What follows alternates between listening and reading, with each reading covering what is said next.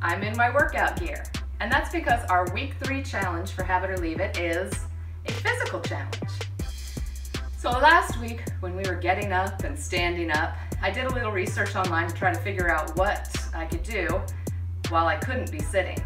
And one of the things I came across repeatedly was squat challenges. And I liked it.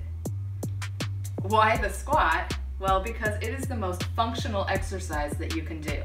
Think about it.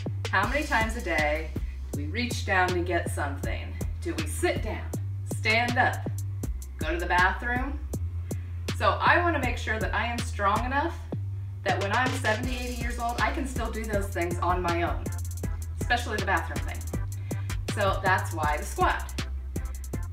Another great thing about the squat is that you can do it anywhere.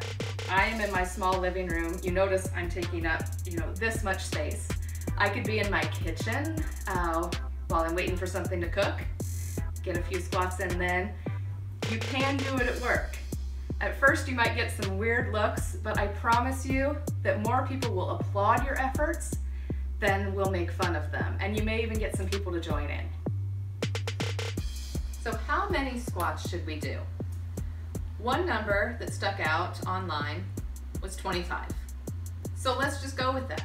So to get started, let me show you how a squat is done. But we are going to start with the standard squat.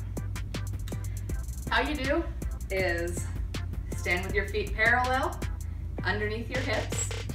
I put my arms here, you can put them where you want, and with your weight in your heels, you bend down and come back up.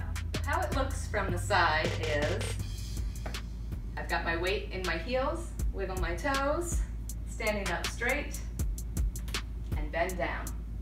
What you're looking for is a close to 90-degree angle with your legs. If you can't do it right away, don't worry about it. You'll work up to it. And then stand up straight so that you stretch your hip flexors and tighten your rear end. And here it goes again. Squat.